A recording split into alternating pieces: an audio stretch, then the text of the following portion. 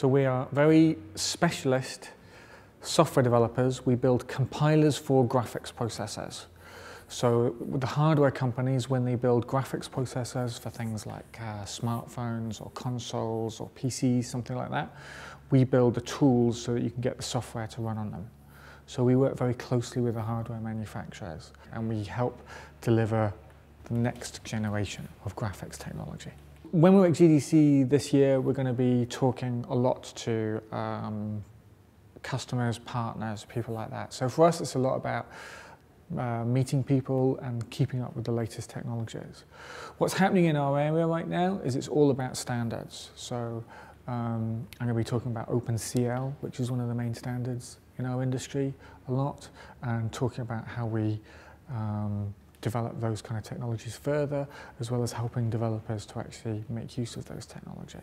There's a lot of growth in our area in terms of heterogeneous systems, they're called. Basically, you put lots of different GPUs, CPUs and stuff on a chip. There's a lot of interest in that right now. It's the only way of delivering kind of a lot of performance, very low power consumption.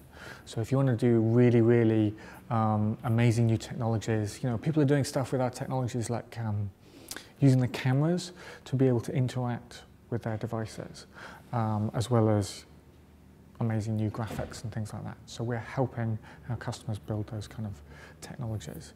But still, because most of these things are now handheld, they're low power, we have to concentrate a lot on how you deliver massive amounts of graphics performance on a very low power device. We are very much in a global industry, and the technology that we are part of, because everything gets integrated onto a chip, basically the companies that are building this stuff have got technical teams all over the world. So we're working with technical teams all over the world, and San Francisco is a really good place to meet.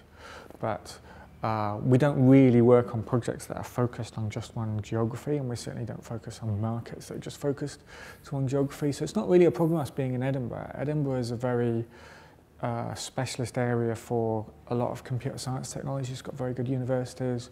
It's been doing these kind of computer science projects in the past. So being able to be connected to that and being able to hire really good people who've done the right stuff, but working very closely with our customers all over the world is really important to us.